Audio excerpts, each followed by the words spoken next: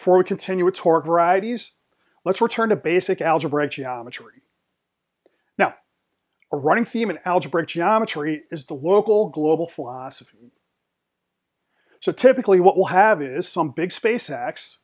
X has a topology, then there's going to be a collection of open sets in X, and we're interested in going from the global, the big space, to the local, which would be your open sets. So if we're going from global to local, what we could do, I could take restriction of functions to the open sets. We could also take evaluation, which is a special type of restriction. In the other direction, going from local to global, okay, the type of problem you might have here is, okay, you have your open sets. On your open sets, you have functions, and you want to know if you can patch these functions together to get a global function. So that would bring in tools like sheaf theory and cohomology. Now, we're not going to do anything in this series with the second part, but restriction is going to be a good way to formalize our ideas. So let's take a look. So let's suppose I have V, an affine variety. We have an inclusion map of V into the Cn where it lives. If I take any polynomial on Cn, say f, well, I can get a polynomial function on V just by composition. Okay, and so that's going to be our first instance of a morphism. Okay, and in general, morphisms are going to be built out of these type of maps. Now, what we're doing here is essentially restriction. So I'm just going to take a map from polynomials into what we call the coordinate ring for V. Now, once I've restricted to V, what's happening? Well, this map, okay, it's a map of vector spaces, actually sees algebras. And we know the kernel of this map is going to be anything where restriction of V goes to 0. So that's going to be precisely the ideal for V. Now, since this is a surjective map, that means, okay, we take this as a definition of the coordinate ring for V. The coordinate ring for V, which I write as C bracket V, is just the polynomial ring on Cn modded out by the ideal for V. So this is going to be a C algebra. So it's going to have a vector space structure and a ring structure. A few things worth noting. First, V is irreducible. We noted that means that IV is prime. And in turn, okay, if we're quotienting out by a prime ideal, then the coordinate ring for V is an integral domain. So we note this chain of ideas linking the geometry to ring theoretic properties.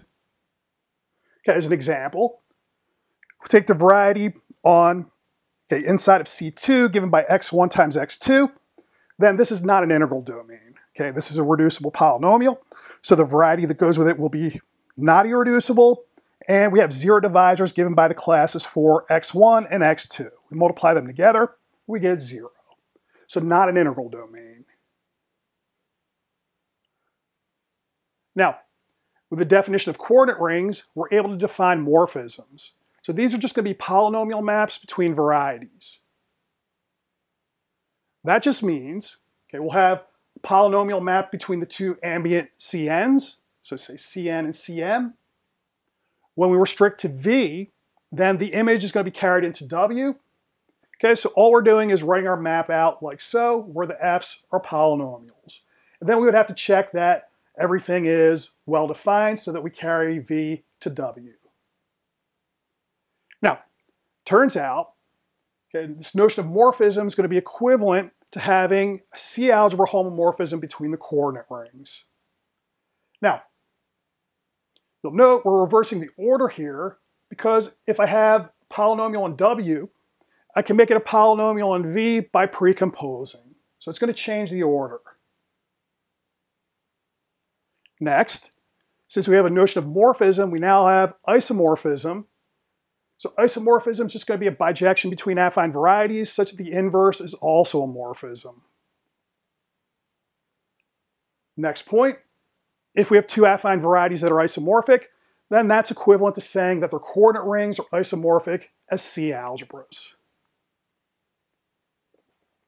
Finally, okay, we won't use this, but it's worth noting, okay, if we have R, C algebra that's finally generated and has no nilpotence, okay, note Coordinate rings are allowed to have zero divisors, but they're not allowed to have nilpotent elements. Then, that means that R is the coordinate ring for some affine variety. Okay, so we see here, once we bring in the coordinate ring, we're able to transfer a lot of ideas from the geometry to algebra, okay, ring theory, and C algebras. Now, let's take a look at some of the building blocks for toric varieties, okay, to use as examples. First up, okay, let's take a look at C star, so our one-dimensional torus. Now, this is a principal open subset of C. Okay, so here the function that we're using is just x. Okay, so x equals 0, we're getting rid of the origin. And recall, to make this an affine variety, we really look at it in one dimension up. So what I'll do is, okay, ux, we're just going to take C2. Okay, we're going to take polynomials in two variables, and then we're going to mod out by this polynomial here. So my f is equal to x, I add in an extra variable, and then we minus 1. Now, if we look at the coordinate ring, okay, this is the ideal that we use, and we note all we're doing here effectively is just adding in another variable, x inverse. So that's going to be the coordinate ring for the one-dimensional torus. Now, let's take a look at the group operation of inversion. If we consider C star as being in C2, realized as so, then inversion is just going to be given by switching x and y.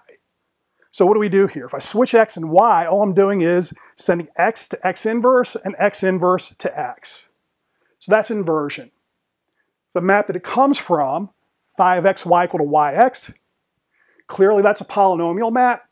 We also note that it's its own inverse, so we have here an isomorphism from C star back to itself.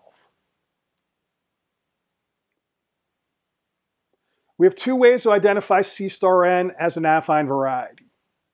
First, we just imitate what we did in the one-dimensional case. So here, we just show that C star n is a principal open subset of Cn. In this case, the function is just the product x1, x2, all the way up through xn. Then for the coordinate ring, okay, we add one more variable, and then we mod out by this ideal here. So this is same as taking polynomials over C in x1, x1 inverse, all the way up through xn, xn inverse. See where the inverses come in. For x sub I inverse, okay, we'll define that to be we take the product of x1 up through xn, but we omit xi and multiply that by y. So if I multiply this object by x sub I, that's going to give us a 1, and that's how we define inverse. Now for another way, okay, we note, I could just identify C star n as a product of affine varieties, and the product of affine varieties gives us another affine variety. So here if we have v and w, say v in c to the n, w in c to the m, okay, for c to the n, we'll use x variables, for c to the m, we'll use y variables.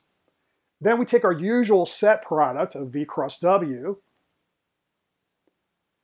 For the algebraic geometry, okay, the ideal that vanishes on v cross w in c n plus m, just going to be generated by the ideal for v and the ideal for w, keeping track of the separate variables. Then, for the coordinate ring, we're just going to get the tensor product of the coordinate rings. Now there's a lot more we could say here, but that gets us into abstract nonsense. So we know that there's a universal mapping property, and that'll go with the universal property for the product. Now getting back to the torus, okay, what do we have here? Well, I have t equal to c star n. Then for the coordinate ring, we're just going to take an n-fold product of coordinate rings of c stars. So we put all these together, we just get what we had before. And now I'm able to check that group multiplication, okay, is going to give us a morphism. So we note here we're going to have a map from t cross t going back into t. Okay, our elements in t, I'm going to use the realization, okay, the second one. So we're going to have these as elements in c to the 2n. And when I multiply, okay, these are just polynomials in the entries of our original t's. So that'll be a morphism. We also have that a complex torus is irreducible. There are two ways that we can see this. First, we know that the coordinate ring is an integral domain. So here we're just considering Laurent polynomials and several variables.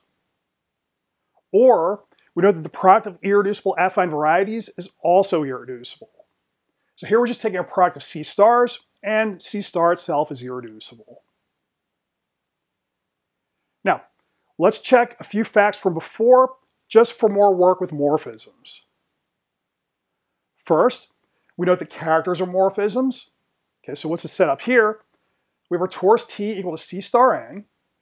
To build a character, we're going to choose an n-tuple of integers, say I1 through In. Okay, we can also have 0 or negative integers in there. And then we're going to have a map from our torus into C star. So the way we build this up, we take T1 through Tn, we raise to the appropriate power from our tuple, and then we multiply everything together. It's not hard to see that this is a homomorphism because we have Laurent monomial on the right-hand side. Okay, that's going to be in the coordinate ring, and so we have a morphism also. So that means characters are morphisms. Another thing we can check, okay, let's recall our setup. So we're to pick a finite set A of these n tuples, okay, M1 through MS. We're to build a map phi sub A out of that, going from our torus to C star S. We'll call the image of the torus under phi A T. Then we're going to take the Zariski closure of T. Okay, and then we claim that this is going to be an affine toric variety. So let's check that the action of T on Y sub A carries us back into Y sub A. So there's a group action of T on Y sub A. Now, let's go through all of this. So I have T sits inside of C star S. Okay, that acts on itself in a natural manner just by group multiplication, and that extends to all of CS. Okay, and that's going to be by morphisms. So we have a group action here of T on CS. Now, this action is going to carry varieties to varieties. The way we see that, if I have, say, just the variety for a single polynomial f, if I act on it by an element t, well, you could check that's going to carry this to the variety where I take f, and in the front we put a t inverse. And because t inverse acts by morphisms, I'm composing a morphism with a polynomial, which is going to give me another polynomial. Okay, and then we can worry about doing intersections and all the other business that we do if we want to go beyond that. So it carries varieties to varieties. Now, Y sub A is the smallest variety containing T. That's what it means to be the Zariski closure of T. So we have T contained in Y sub A, but note if I multiply on both sides by an element T in the torus, okay, well, the torus times T is T itself, so that means T is contained in T times Y sub A. Y sub A is the smallest variety containing the torus, so I have to have that Y sub A is contained in T times Y sub A. Now, if we go with T inverse instead of T, I can multiply both sides by T here, and we see that T times Y sub A is contained in Y sub A, and so that means that these both have to be equal. So that means T is going to carry Y sub A back into itself. Since everything is built from morphisms, we're going to have an action of T on Y sub A. To finish, we describe the coordinate ring for a distinguished open subset inside of V. Let's suppose the ideal for V is generated by F1 through Fs. We'll pick a non-zero F bar in the coordinate ring. Okay, let's suppose as representative F as a polynomial. And distinguished open subset then is just going to be take V, throw away the variety for F. Now, as before, to get the ideal for this open subset, we're just going to go up one dimension. So we add in another variable y. The ideal for this variety will be generated by F1 through Fs and F times y minus 1. Now, to simplify things, let's just assume that V is irreducible. So then the coordinate ring is an integral domain, and we're allowed to divide in the field of fractions. Now, for the coordinate ring, what do we do? Well, we're just going to take the coordinate ring for V. Okay, we'll join a variable, and then we'll mod out by this ideal. Since we're allowed to divide, effectively what we're doing is, okay, we're taking elements inside of the coordinate ring for V, and we're just going to be able to divide by powers of F. Now, this may seem familiar in abstract algebra, okay, ring theory. This is just how we localize when we have an integral domain. So this is just going to be the localization at F. And this will be important for toric varieties later on.